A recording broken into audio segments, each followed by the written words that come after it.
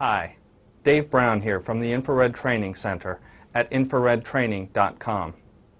If you've played around at all with an infrared camera, you may have come across the term emissivity. But do you know what it means and why it's so important to understand the concept when using your infrared camera?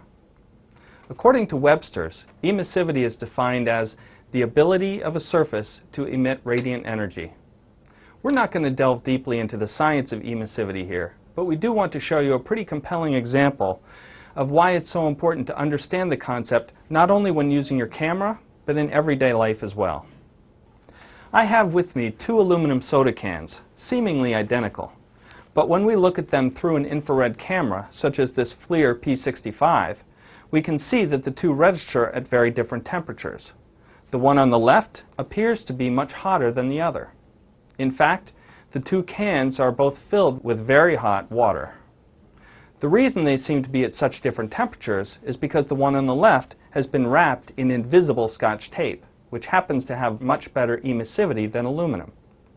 When I turn the other can around, you can see that the Scotch tape applied to the other side yields a similar temperature to the other can. The implications of this phenomenon are very important for an electrical engineer, say, who might be using this infrared camera to detect hotspots in electrical components in an industrial setting. Focusing on a shiny brass end cap on a fuse, for instance, might yield a much lower than actual temperature by measuring a reflection rather than the actual temperature of the fuse.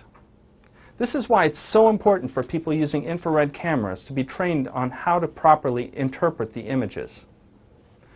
I hope you've enjoyed this presentation. To learn more, please visit infraredtraining.com.